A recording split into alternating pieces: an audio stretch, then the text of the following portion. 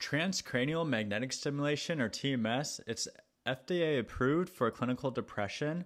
What it is, it's essentially a magnet that is placed over the dorsolateral prefrontal cortex of the brain.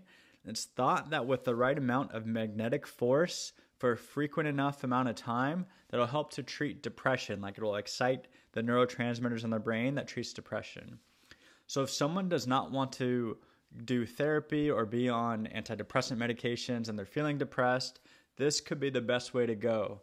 Medicare will pay for this treatment and most insurances will cover it as well, but they may require several trials of other antidepressant medications or other therapy options before they agree to pay for this device.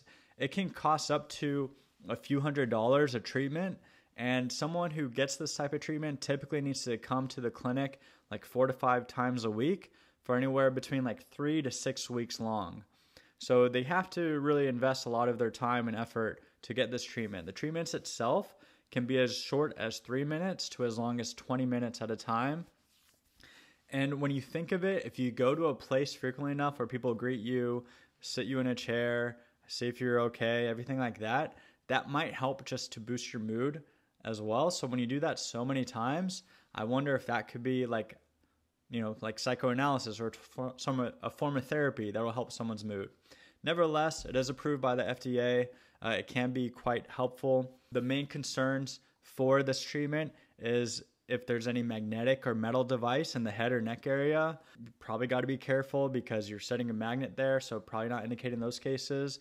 If someone has a history of a brain surgery or any brain tumors, strokes, things like that, predisposition to seizures, maybe not the ideal choice.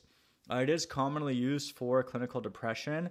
There are also some variations of TMS treatment that can be helpful for OCD and obsessive compulsive disorder. It's also being studied for other conditions like post-traumatic stress disorder and chronic pain syndromes, but at this point in time, it's not FDA approved for that. So what's also a plus about this sort of treatment compared to other forms for depression like electroconvulsive therapy is that TMS does not require someone to be under anesthesia, doesn't require them to have their muscles paralyzed like ECT would. So this is really a pretty safe, easy hospital procedure. The main caution you do have to worry about is if a seizure happens. If a seizure did happen, you just call 911, bring them to emergency department, have them assess. But otherwise, the seizure is not very common, and this is pretty safe treatment for clinical depression.